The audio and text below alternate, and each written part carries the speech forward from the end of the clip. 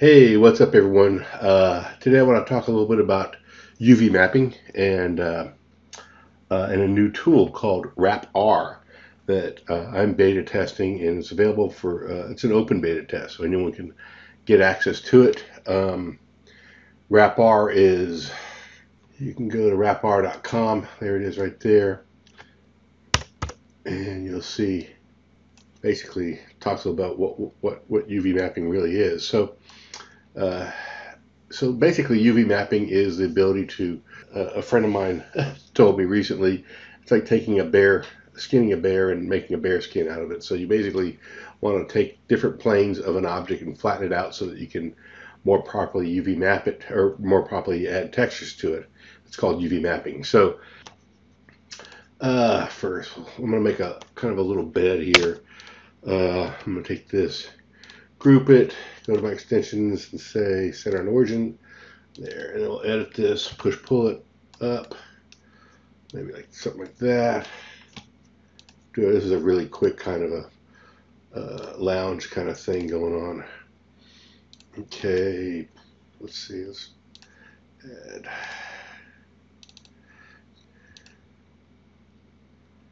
There we go, and maybe we'll take here. Okay, delete this, push pull this off, turn it here. We'll select all that. Okay, here we go. So here's a surface. Let's go ahead and while we have it here, I'm going to go ahead and radius these corners. Oops. And there we have it. So you can see that. Let's select all. Oops. Select this, and we'll do joint push pull. Make something like that. Okay, so there's our object. It's grouped. Now I'm going to add this material to it, and as you can see, none of this material lines up correctly, and it's really one of the reasons why we want to UV map it. We want to fix that, right? So the way I'm going to do that is I'm going to use this UV map, this WrapR tool, and in order to use that, you have to have a component, right? So this is a component. It's shown in my components, right there. It is. So, oops. So this component is one thing that's not those. So one thing that WrapR is going to need, it needs a component. It can't use a group. The other thing it needs is, let's go ahead, while we're here, let's go back to the model. There we are. Okay, so let's go back to this model, and one thing we got to do is we're going to have to triangulate this. We have too many. You can't use n-gons in UV mapping, so we're going to go into this TIGS triangulate faces and selection, and we'll just let this go. It'll take a little bit. Now that it's all triangulated, I can triple click on it and then go into my smoothing, and I can get it back to where it was. So I've got a smoothing of about 18 degrees there, so that looks pretty good. Okay, so now that I've got that done, let's select all these. Let's go back into my materials and add them, and you'll see we still have the same problems. Okay, so now we have it triangulated. We have it in a group. We're ready to go ahead and start to define the seams. And so what we do is we click on this little button up here, and I'm going to tap the control key, and I'll turn to orange, and I'm going to hit once, and then as I drag it, you'll see it stays orange, and I'm going to keep dragging it, and if I want to, I can click at any time. It doesn't matter. And it's going to, so this is a temporary selection, this orange is, right? So I'm just coming around this corner. I want to basically keep this kind of continuously moving. Here we go. Some more. And I can just move around and click and click and click. You get the idea. So this is a kind of a fast way of marking seams for the UV islands. So I think I've got it all here. Once I've got it, I can hit the enter key, turns it to green, and I'm going to just flip around and do the side here, the bottom side. Notice it jumped out of there. So I'm gonna back up. If I see it jump out, I'll back up a little farther. Make sure that it stays on my path here.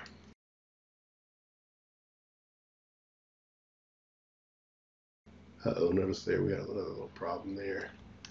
Let's make sure. See, we've got, if you notice right here, so we didn't, so there we kind of screwed up. So what I want to do now is, because it's yellow, it's orange, I kind of screwed this one up because you can see that it's actually yeah, it's not getting the right seam. So what I'm going to do is I'm going to actually hit the shift key, and that deletes my whole thing. I'm going to tab the control key again, and I'm going to start over again. So I'm going to shut up now, and I'll fast forward through this.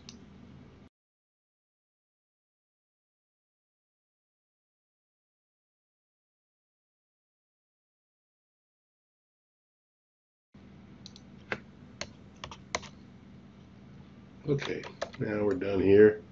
You can see that we've got those seams all marked fine. Now that I've got this done, I want to exit out of the component.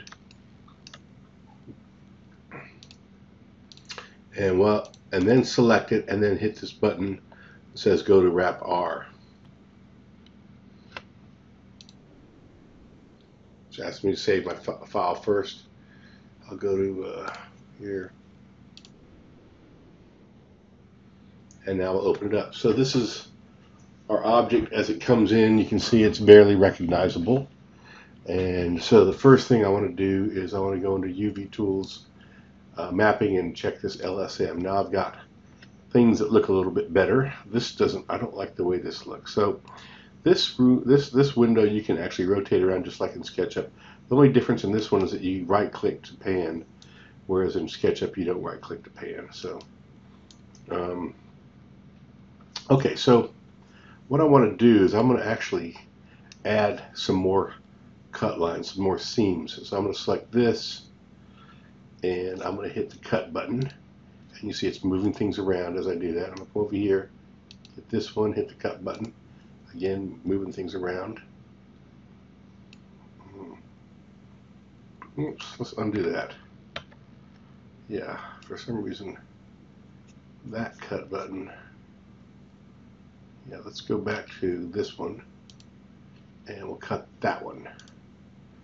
Okay, and actually I think we're pretty good. I think that's going to work for us just like that. So now I want to move these around a little bit, and the way I do that is you use this tool here, which is the U key. You can drag this, and if you drag more than one vertex, then you hit the M key, you can move that object around. But actually what I want to do is it's all just a little too big. It's hugging the sides a little bit. So I'll hit the U key again. I'm going to select everything. I'm going to hit the S key for scale, and I'm going to just move it down just a little bit. Okay. I want to reduce it just a little bit, and then I'll hit the U key and select. Now, one thing I want to show you is that if I want to rotate something, right, I can select some vertices, and I can hit use the rotate key right here, and if I hold the shift key down before I click, I can start to rotate in increments of 5 degrees. So I can get maybe 10 degrees. I don't know what it is, but I can get perfect rotations that way. But actually what I want to do is I want to actually move them. So I'm going to hit the U key again, deselect, grab some of those. Here I'll hit the M key to move them again. There's the next ones. I don't want them touching because depending on how I end up mapping later on, I might have one a little bleed out of there.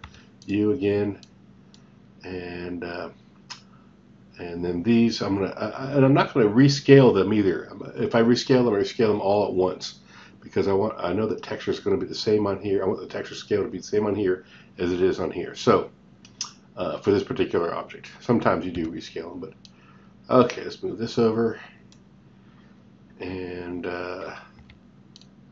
we'll do this one too. Okay, and once we get this done, okay, we're going to basically, we have that done. I'm going to say file, save. The model is saved. You want to continue editing? Yes, reload model, continue. I'll say no. I'm going to say no. And I'll come back in here and I'm going to right click on this and we'll go down to wrap R, and you can't see it, it's off screen. So you can see it. Let's see. There it is, wrap R, and we'll say reload from wrap R. So now we've reloaded the scene. You can see now it textures quite nicely. And what I'm going to do now is I'm going to go into this particular material that I've got in the model, and I'm going to edit this material. Let's see, this is my model, and I want to edit it. I'm going to load a different material into it. I'm going to load this mattress material, and I'm going to change this to 20, maybe 10, so you know, or maybe 5. Okay, there you go, that's better. So, and there's my mattress material, and there's it working all the way around. So you can see that it does a pretty good job of mapping it, getting those, figuring out the problem areas. And so that's wrap R, and once you get the hang of it, it's pretty easy to use. As you can tell, it's a nice little tool by Rich O'Brien. We really like it. So hope you enjoyed this, and see you later. Bye.